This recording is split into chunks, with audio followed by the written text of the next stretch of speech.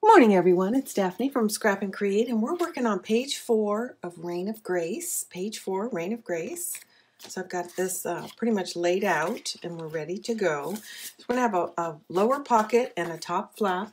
The lower pocket is 9 inches by 4. 9 by 4. You're going to score a ½ inch on 3 sides.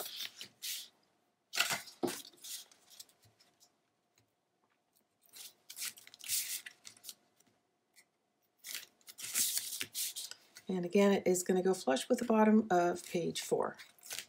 So nice deep pocket here on page 4. Let me verify. Yes. Just want to make sure I was going the right direction. Didn't want this side to be upside down. Oops.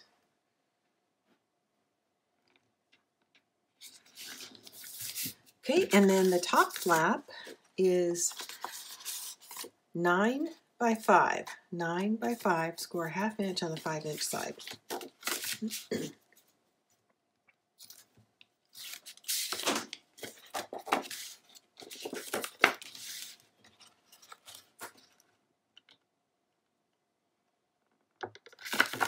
Okay, now what I did was I took a cut apart and I double matted it, so you've got the green behind it. And let me show you what pattern that is because it's kind of small. It's this pattern that's behind it. And then I placed a magnet right here.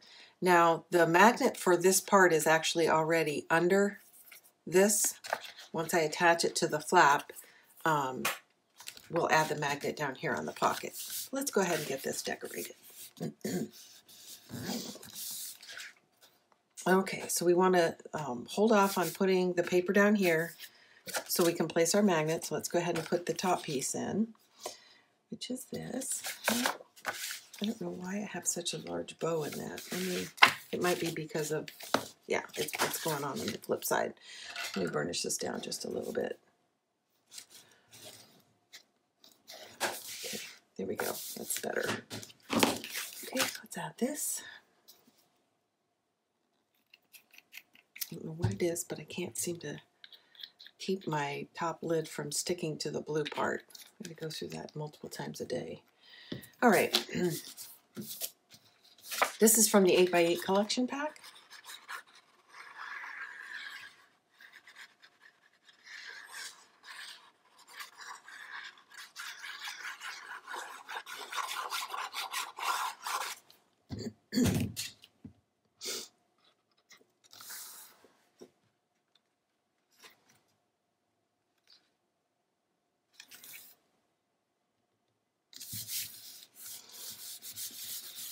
Okay, now we can go ahead and add this piece and add our magnet down here.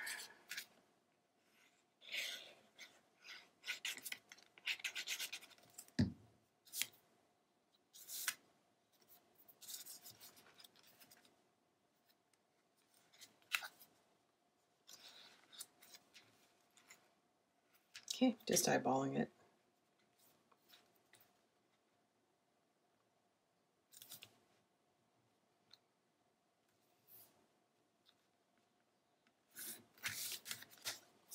Okay, I think that's a little bit crooked. It's pretty close though. I'm putting the flap on an edge, and then I'm looking to see if this comes up. It's actually straight. Okay, looks good. Okay, now I'm going to put a little glue dot on the back of this and find our location over here.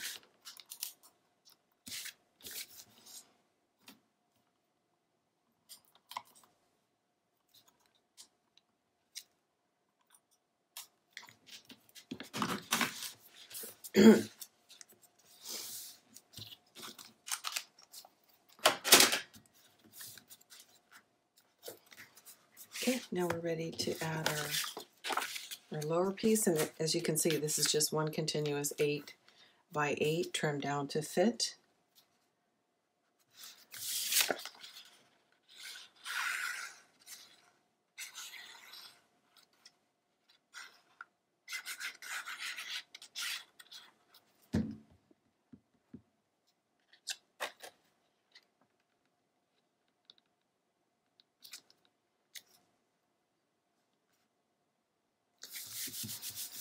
There we go. Okay, now for the inside liners, I've got this cream.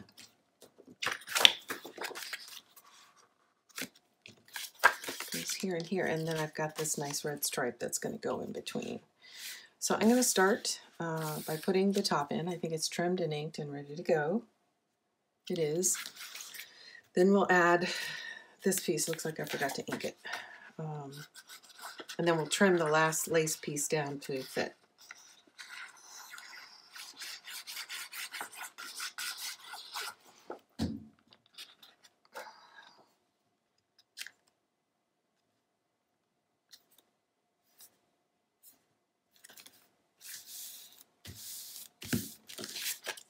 Okay, now we'll add this piece. So this covered the entire top flap. Need to ink it real quick. So let's dry fit.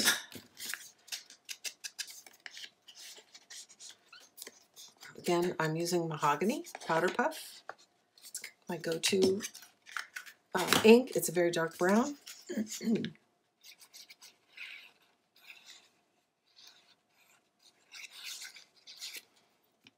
It used to be, what did I used to use? I think espresso, and then they quit. They changed their colors out periodically. But mahogany's been around for a bit. Okay, we're going to color block here, so I'm going to leave a slight gap here. So you've got this sort of interesting look between the two pages. And rather than trim this, I think I'll just ink it and slip it inside the pocket. I said, yeah, rather than trim it, yeah. Sorry, haven't had my second cup of coffee yet. There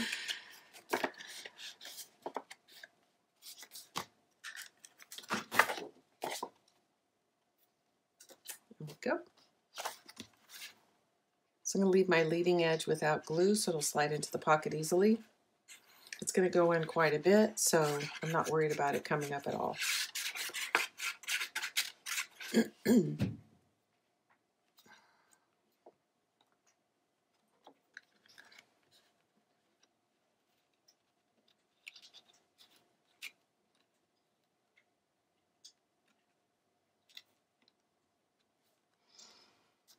Come on, it's getting stuck on something.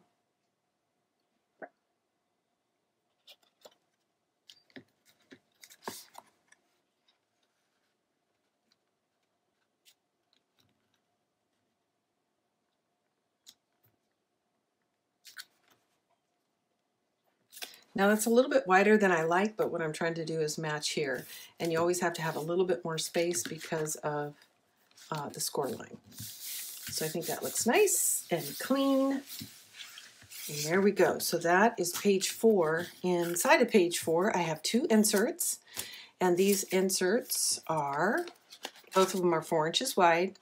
One is 4 by 7.5 and one is 4 by 7. So they're just a 1/2 inch offset. And they're going to go inside the pocket like so.